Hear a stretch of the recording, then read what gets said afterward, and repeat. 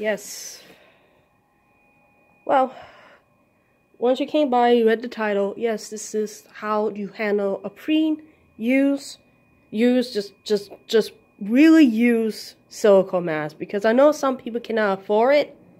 I'm here to basically help you guys out of this part, because I know people like to buy the new ones, and it costs a lot. So if you decided to buy the pre-owned or use,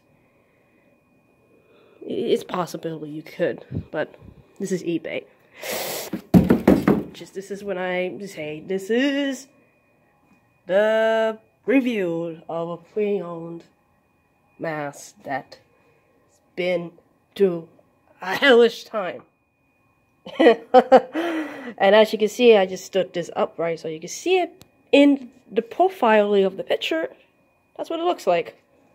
Because I think I put like a box under there with the bag between it so to get it a nice precision of photos. And you can see this detailed, reeled up close.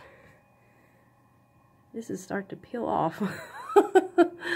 Oh boy, I don't know what kind of paint is this, because what is this? Because I'm pretty sure it doesn't stick on the silicone mask. It doesn't seem like it's sticking to it. They're actually falling off a little bit. I don't even know how I could put it in the water with soap. So let's go ahead and assess the damage, because the seller descriptions did point it out. So I'm gonna show you that the person did say it. So when I open his mouth, you can see the tear is there. That's the tear, way all the way in here, and I could just, you can see the tooth and everything. It's like really, see? That's the tear from there, and I'm missing tooth about to fall off. Missing the tooth over here. That's happened, or I don't know what happened to that point, but it looks like it's missing there. The eyes here, it's been teared. There's a cut, a slit here.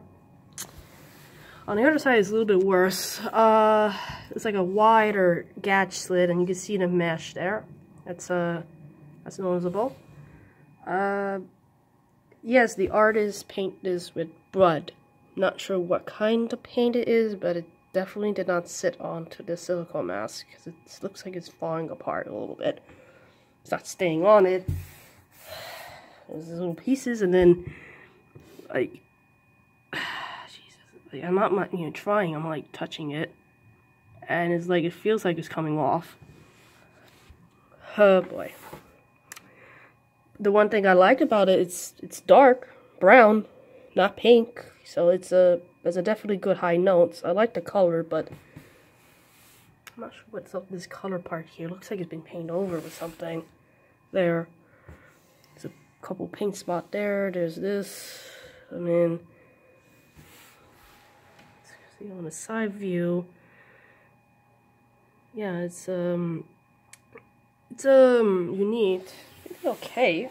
I mean, this is only the nice one here, because when I was looking at the rest of it, it looked a lot heavily worse, or good, because there's a couple good ones that's been covered with just a little amount of red, the blood around it. That's the only thing you need to notice about it, because the person who's selling it is covered with these kind of not realistic but over-exaggerating blood look to it that made it look good or bad.